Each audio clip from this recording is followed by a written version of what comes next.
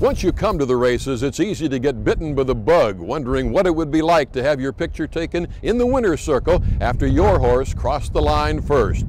Brandon Fisher has the story of 20 Kentuckians who are living that dream. Winning on horse racing's grandest stage is usually reserved for the rich and prominent. A group here in Lexington is changing that. I actually grew up here in central Kentucky and always watched the races and never thought it would be something I could be an owner of, but always dreamed about it. And by setting the budget and the price range that we purchased in, we made it affordable for people like me who, you know, could afford a little bit but didn't want to go broke doing this. In turn, that led to Kelly Colliver, Hal Burge, and Ron Holmberg, who were partners in a group called Team Victory, coming together to form Livin the Dream Racing.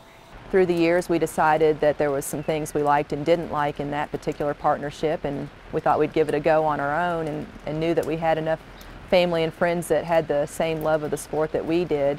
40 shares were sold, and a total of 26 partners were in place to make Livin the Dream a reality. The partners turned to legendary trainer Kenny McPeak to find their diamond-in-the-rough horse with a budget of just $60,000. He's an excellent horseman. Beyond his training skills, he's an outstanding bloodstock agent. He has a knack for selecting horses in all price ranges. That horse was Dream Empress, but there was one problem. The filly had a chip in her ankle. Still, the decision was made to purchase the horse, and after corrective surgery, the training began. And 42 days after Dream Empress broke her maiden, the decision was made to run Dream Empress in last October's Darley Alcibiades at Keeneland. Kenny had called me, and we discussed with the other managing partners about her ability to take on a higher class horse in the Alcibiades, and timing has been really everything with this racehorse, and Kenny really thought she was primed for a big race, and she certainly was. Little did this group of owners realize what was about to happen.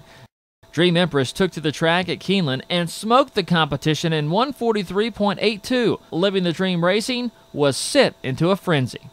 That big time understatement. In fact, before she crossed the finish line, we were all jumping out of our seats.